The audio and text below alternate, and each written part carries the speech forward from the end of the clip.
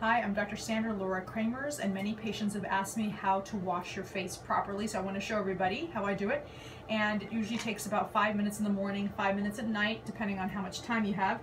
So basically you just take some really hot water without burning your skin, and then you take your hands and then just wash your face like this 20 times or so. And as I do this, I push a little bit on my eyelid margin to basically push on the meibomian glands to allow the oil to come out. So I do that about 20 times in the morning, 20 times at night, and then I take a towel, clean towel, put it in some really hot water, and then just put it right on my eyes, just like that. Change it when it gets cold, dip it back in, do it like this for about 5 minutes in the morning, 5 minutes at night.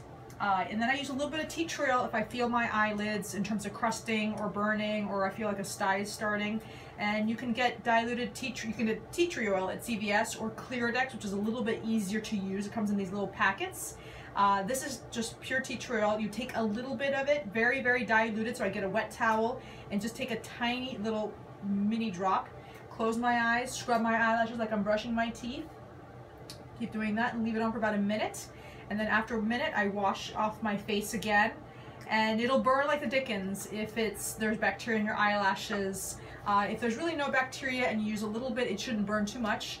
But that will work to kill the bacteria and Demodex mites on your eyelashes. And you can dilute it with water or mineral oil or even heated up coconut oil, but you want to dilute it at least 50%. Some people need to dilute that even more, or even Clearadex even more. If I'm starting to develop a sty, which some of us do from time to time, I take a really hot towel or a Q-tip and dip it in hot water, put it right over the area, put it back in when it gets cold. Keep doing this. I'll call these like 100 or 1,000 times push-ups.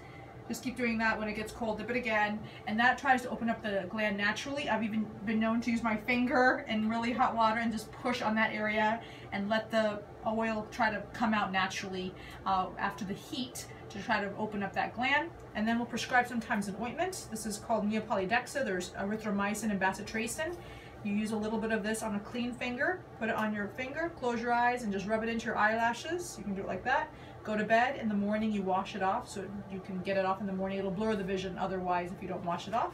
You can also use this on the inside of the eyelid if a sty is starting to form, or if you've had surgery. That's how I do it. Hope this helped.